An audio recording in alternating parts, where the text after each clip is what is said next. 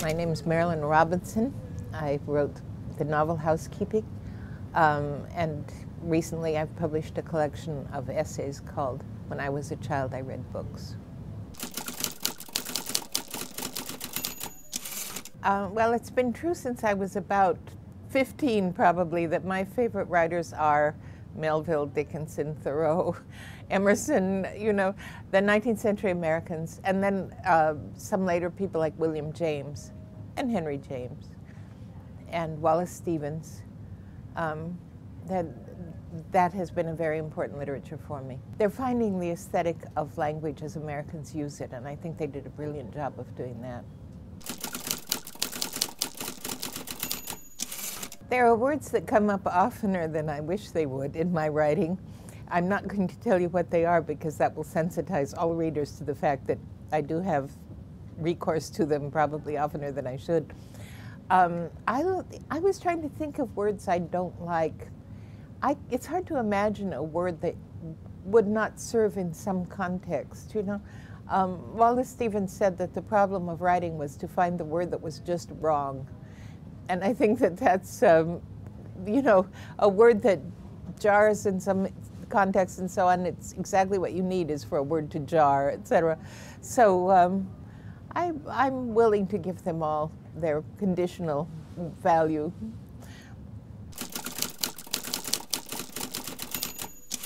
If I have a voice in my mind, that's what is crucial for me when I'm writing fiction. And if the voice is in my mind, then I can write whenever it's literally physically possible for me to write, whenever I have some time to myself. With nonfiction, usually I'm responding to someone asking a question or creating a situation that I want to speak into. And it tends to be deadline driven in a way that my fiction is not. Which doesn't mean that I write it any faster than I do fiction, but that, you know, it has a different feeling of, you know, teleology in a way, you know. These essays that have come out in the new book are actually as lectures. Most of them were given as lectures in colleges and universities.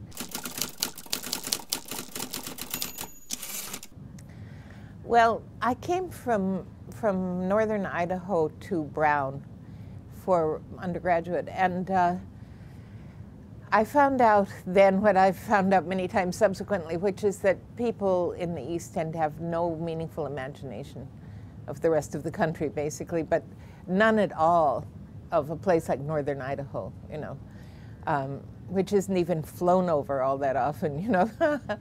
So, first of all, finding that this was true sensitized me to what was particular in my experience. It made me much more interested in just looking at it as a distinctive place, and trying to understand the feeling of it, which seemed almost like a kind of music in it, you know. Then I went to graduate school, regular graduate school, and did a thesis on Shakespeare's history plays.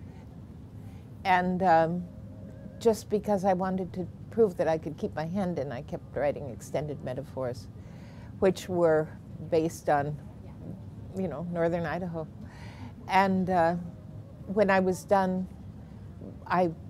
with the dissertation, I basically picked up all these metaphors and realized they cohere and that there was a fictional world being created. And I wrote it.